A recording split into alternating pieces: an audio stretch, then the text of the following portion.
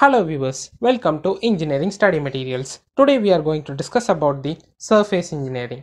Imagine you are making a product and heat treating using the different techniques and give it to a customer.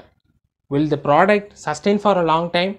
No, it will not sustain for a long time because the surface is not properly heat treated. Let's see in this picture, it is the view of a steel surface. When microscoped, the surface is not heat treated properly.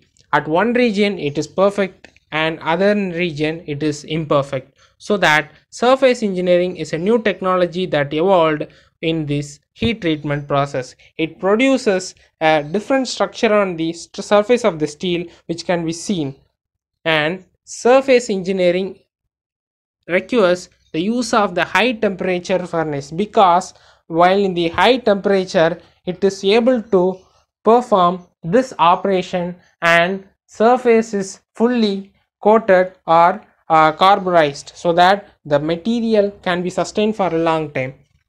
The process is used to modify their surface carbon content and a tank of oil in which they can be quenched, that is heating, carbon added and finally quenched. The majority of components subject to surface engineering by heat treatment are processed by controlled atmosphere furnaces.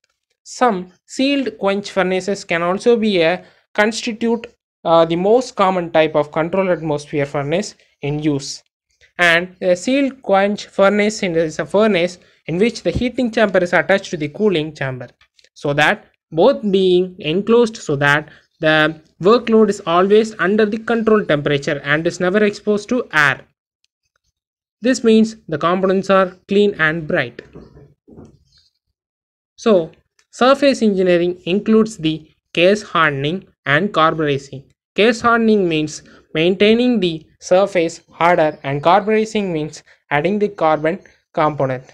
And the engine, gearbox and many other parts in the excavator are not heat treated means it will be a waste of money, so that it will be processed in surface engineering, so that it needs to be case hardened and carburized for a long life. So these are all the details about the surface engineering. So this is a short video friends. If you like this video, please put a thumbs up and share this video to your friends to gain knowledge, and don't forget to subscribe this channel for more videos. So thank you.